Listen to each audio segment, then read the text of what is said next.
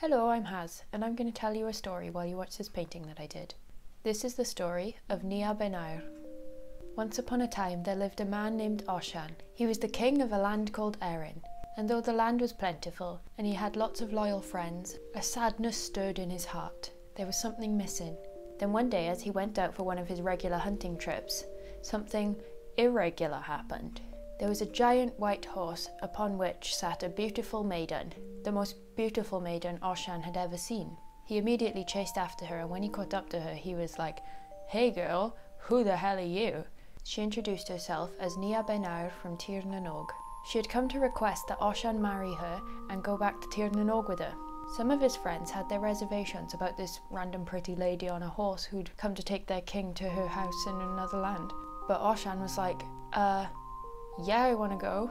Nia told him that Tir na Nog was a land of everlasting youth that you reach by riding over the waves.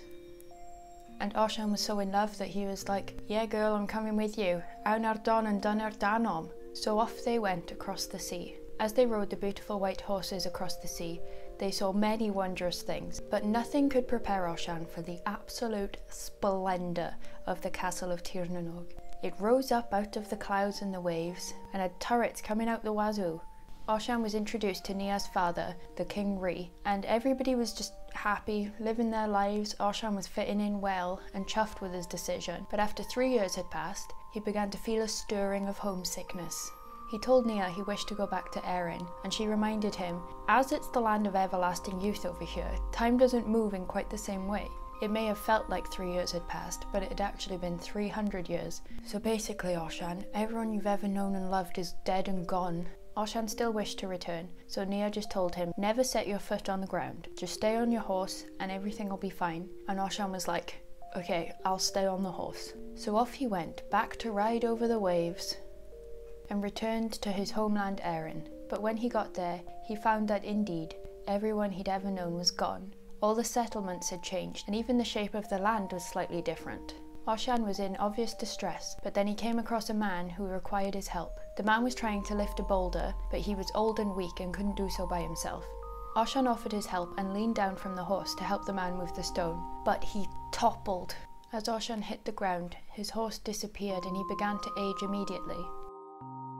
The old beggar who he'd tried to help was a kindly man and took Oisín back to his house and nursed him there while his life faded and he died. The end. Tir na Nog is a mythological otherworld from Irish folklore, but Nia Ben Aur is a Welsh twist on it that was written as a rock opera stage show. So go and check that out if you want to enjoy the hell out of your life for an hour or two. Thank you for watching, I hope you enjoyed. For more stuff like this, go to my Instagram and YouTube channel, both of which are Haz John because I'm really inventive when I name my accounts.